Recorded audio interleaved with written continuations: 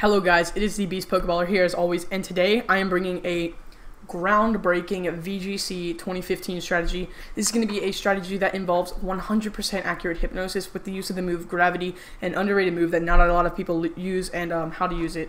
So we're going to build a team and then we're going to use it in a battle. So format is going to be VGC or Battle Spot Doubles, which is also VGC battles, and we'll go ahead and name it Get Hip, spelled in a very punish way. You guys can't see the title, but it is fine. It is covered up by my banner that my friend Radiant Eclipse made for me, so shout out to him. Link in the description. So now we're going to go ahead and add Pokemon. Now the first Pokemon that we're going to make is going to be Sableye. So we're not going to be using Mega Sableye on this. We're going to be using normal Sableye, and of course we're going to give it Prankster. On top of that, we're going to give it the Mental Herb, so it itself cannot get taunted. So there we go, the Mental Herb. And the most important attack is going to be the Gravity on it. Gravity is an underrated move. Not a lot of people know what it does, but for 5 turns it makes no ground immunities, so flying types can get hit by ground attacks basically. But on top of that, it makes Hypnosis 100% accurate. So now what we're going to do there is we're going to, after we have that, we can give him Hypnosis, which he actually, wait, does he get it? No, he doesn't get Hypnosis. I'm sorry about that. Scratch what I just said. We're going to give him Protect, just so we can, scout out. We're going to give him, what's it called? What is the name of the move that I'm thinking of? Recover, yep. And the last move is really up to you. I like to go Taunt to stop Safeguards, because Safeguards are the #1 way to end this. But anyways, we're going to go with a Calm Nature, and we are going to max out the defense, and then give it a good amount of special defense, and then put the rest in HP. Now what this makes us very bulky without having to Mega Evolve, so that's good. So next we're going to make the next Pokemon on this team, which is pretty much the key Pokemon in this, which is going to be Gengar. It's going to be Mega Gengar, and we're going to go ahead and give it the Gengar, right, since that's what it's going to be having. Moves, #1 most important move, Hypnosis. Now with Gravity, the Hypnosis is going to be 100% accurate. So that's the main strategy. We're also going to be giving it Protect, so we can get that first. We can be safe on that first turn and get that mega stats second turn. Then we're just going to give it we're going to give it Sludge Wave, because it will protect us. I mean, it will not protect us. I don't know what I'm talking about. Because it has good coverage and will be able to reach multiple foes at once. And we're also going to give it Dazzling Gleam just for coverage. Now Shadow Ball is an option, but we're actually not going to do it. Now for this, we're just going to want to go straight up Timid Nature. Oops. Timid Nature. You guys couldn't see because I'm on screen, but that's fine. And our EV spread is going to be basic, max special attack, max speed, 4 in HP, and yeah. So the next Pokemon that we're going to be running is going to be a Heatran. It's going to be a very standard Heatran. We're going to be running it with the Air Balloon to protect it from Landorises. And the moves are going to be very, very, cliche, I guess. We're going to give it the Protect for coverage. Like most VGC Pokemon should have Protect, if you guys don't know. It is a very good move. We're going to give it Substitute, because we're going to have a lot of time to set up with the strategy. On top of Substitute, we're going to give it Heat Wave. Great move in double battles. It will not hit your partner. It will only hit the other 2 Pokemon. And then we're going to give it Earth Power for coverage. Now for the EV spreads, we're going to want to go Modest Nature first off, which again, you guys, it's off screen so you won't be able to see it, but you see it now. And we're going to want to go, let's see, it's max special attack, 100 in HP, and the rest you can go into speed. Actually, I'm sorry, it was the opposite. It's 100 in speed, and the rest you can go into HP. So we have a good amount of bulk, and you also have a decent amount of speed, where you can outspeed a lot of a lot of other VGC Pokemon that are commonly used. Now our next Pokemon is going to be a very, very key Pokemon of this, and that's going to be Kingdra. Now Kingdra is a Pokemon that not a lot of people use, but it is not a lot of people use it in VGC, but everyone knows about the whole Muddy Water strategy. So of course we're going to be giving it the Sniper ability. We're not going to be going Swift Swim. We're not going to be using a Polytoad in this strategy. We are going to give it the Focus Energy. So after 1 Focus Energy, we have 100% for all crits, and our second move is going to go ahead and be Ice Beam, and then Muddy Water, and then lastly Draco Meteor. Now after the Draco Meteor, our item is a very, very a different item. You don't see this item run a lot in VGC doubles. Excuse me, I had to take a drink. But we're going to be going ahead and using the wide lens. Oh, basically the only Pokemon that most people will run wide lens on is going to be Rotom Wash with the Hydro Pump and the Will-O-Wisp. But this is going to be another good Pokemon to be using it on, and you're going to see why. It's going to be so we get a good amount more of accuracy for Muddy Water, and basically 100% accuracy for Draco Meteor. I'm not sure. It makes it 1.1 times 1.1, so it gets a lot better. Of course, there's still chances that both of these moves will still miss, but it will make them hell of a lot more accurate. So the next Pokemon is going to be Terrakion. Oops. Now we're just going to run a Lumberry Terrakion, so we cannot get Will-O-Wisped. Justified, of course. Then we're going to go Rock Slide.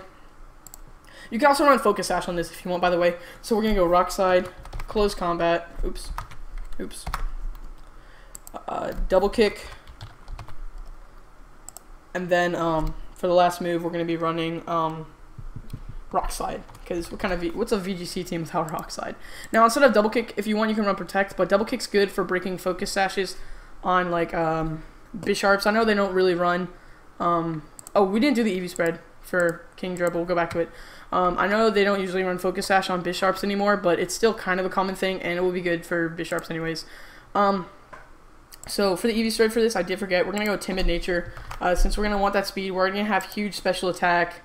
Once we have the 100% crit ratio. So just max out the special attack, go 4 in HP or 4 in whatever else you want.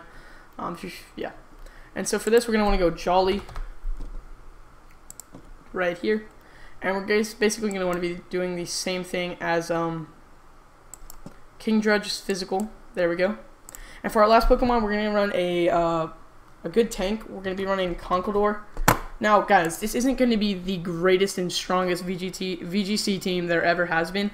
This is going to be good for this strategy. Now, this strategy can be outplayed, but every strategy can be outplayed.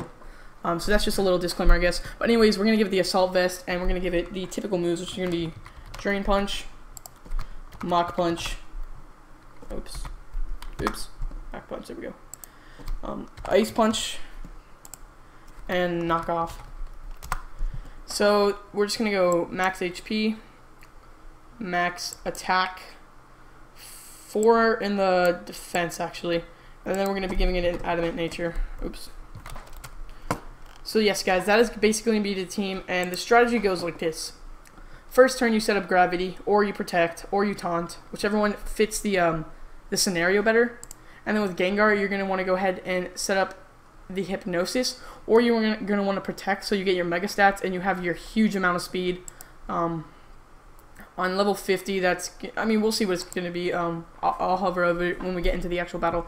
Heatran you have mainly so you can freely Sludge Wave and not worry about your other Pokemon getting hit.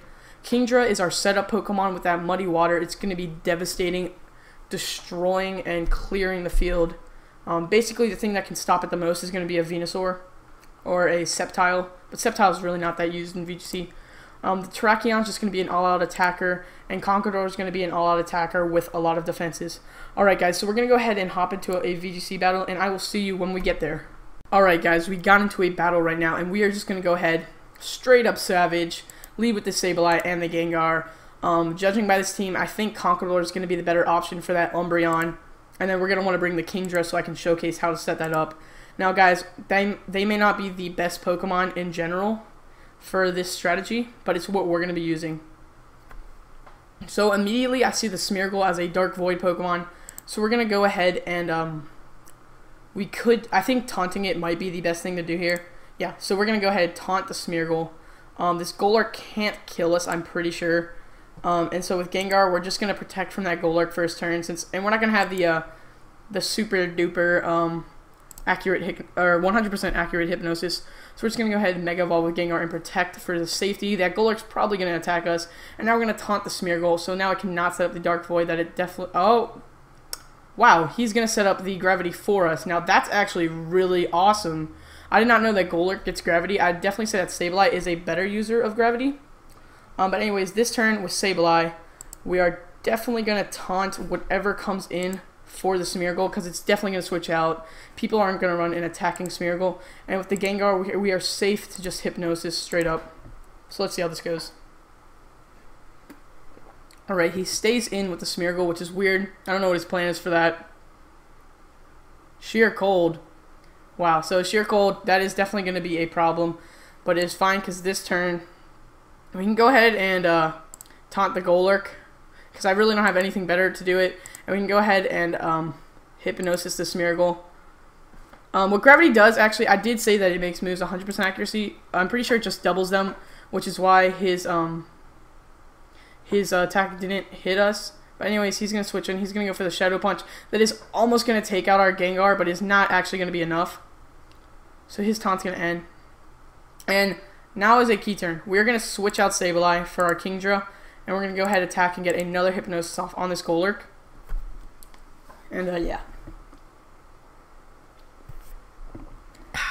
It is very interesting how he's running it with the Smeargle. It is really susceptible to taunt since Smeargle is not the fastest Pokemon there is. And Sableye has the Prankster unlike Golurk. I think the way that I'm running it is a little bit better, but it's neat to see that we're coming up against it. So we're going to Hypnosis his Golurk, make it fall asleep. His Golurk is going to stay asleep, of course, first turn, and so is his Smeargle. So this gives us a great opportunity to attack and set up our first Focus Energy. With the Gengar, we can go ahead, attack, and just... it's probably best for us to Dazzling Gleam right now. So that's what we're going to do. And yeah, we're going to Dazzling Gleam. It's going to do a bit to the Golurk and a good chunk to the Smeargle. We're going to set up our Focus Energy. Our crits are mad. The Golurk stays asleep, and the Smeargle also stays asleep, guys. This is where it ends right here. The taunt on the Golurk ends. That's fine. So now we don't have 100% accurate Hypnosis because the Gravity did end. But now we can just destroy with our Kingdra and also destroy with our Gengar. So we're going to protect since I think he's going to Shadow Punch us. Just in case Muddy Water does miss him. Because there is, even with the Wide Lens, there's still a chance that it is going to miss. So yeah. And by the way, guys, I know I say so yeah a lot, but I don't really do much, VGC tutorials. But I am a big VGC battler. I'm just not able to upload that many videos about it. But I do plan on doing actual VGC battles once I do get my wow, super effective, and it missed the Smeargle. That's fine. And he is going to indeed Shadow Punch the Gengar. Great prediction. He's going to wake up with the Smeargle, and he's going to do a role play. So that means he gets the no guard, but that is fine. Because now we're just going to Muddy Water once again. This should be able to take out both of them. Yeah, okay. And then with the Gengar, we're going to go ahead and just Dazzling Gleam. It should be able to take them out before the Muddy Water goes off, but that's fine. Once I get my capture card, guys, I'm going to be doing like daily VGC, kind of similar to Alex Agloza. He's a big inspiration of mine. And yeah. Oh, by the way, it's so important. I got this strategy from Verlisify. I saw it on his videos. I asked him if I can make my own video about it. He said it's fine. He said I don't need to credit him, but I'm going to credit him because I saw it from him. So yeah, that's just an important side note to mention. So let's see what happens this turn. Again, our speed on our Kingdra is going to be 150, and with the Gengar it's going to be 200. So that's very useful. It's going to be faster than both of his. Yeah. Let's see what happens now. I don't know if he's stalling, but he has 90 seconds left. We may see a forfeit here, guys. This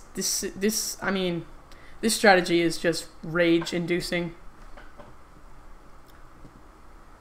Alright. By the way, guys, if you want to be able to battle me face-to-face in VGC battles or UU battles or OU battles, definitely go check out my series that I just started called Showdown Saturdays. Every Saturday, we're going to be doing a Showdown a Showdown battle with one viewer or one of my friends, and we're just going to go ahead and upload it. So definitely go check out that series. If you want to be in the next episode, we're going to be doing UU battles, then you're going to want to comment below that, like, yo, I'd like to do a UU battle with you on Showdown. And then the week after, we're going to be doing VGC, week after OU, week after UU, week after VGC. Like, it's just a repeating cycle. So let's see what he does. I think we may have a forfeit here. He's just going to rage quit because of how devastating that this tactic is. Now, again, guys, it can be countered.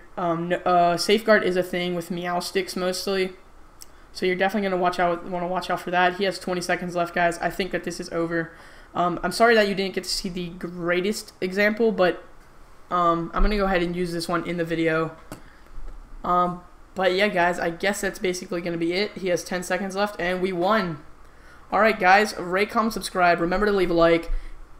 for more VGC content, more VGC videos, more shiny videos, more of my Let's Plays, more battles, smoke on, anything you like to see, I'm probably doing it. Just kidding, but I'm gonna do a shitload. Anyways, anyways, guys, see you later, and as always, I fucking love you.